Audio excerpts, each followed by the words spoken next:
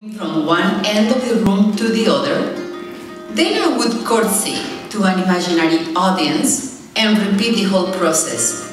She feared that I might end up a dancer, a profession not exactly encouraged in the social milieu where I grew up. The only cinema in town, Cinema Palacio, belonged to my father, and it was right next door to our house. Since I got it for free, I spent almost every night watching movies from faraway places with fascinating people doing wonderful things. So, there was a wide world outside my hometown. When I was 10, I saw Lola Flores in the movie Pena, Penita, Pena.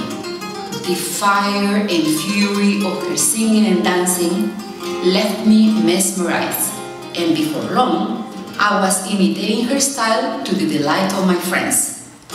The movie Isadora, about the life of Isadora Duncan, also affected me profoundly. Isadora's free-spirited approach to dance and to life, along with the immense joy of her movement and the intense sadness of her personal life, moved and inspired me. I wanted to be like them. I too was a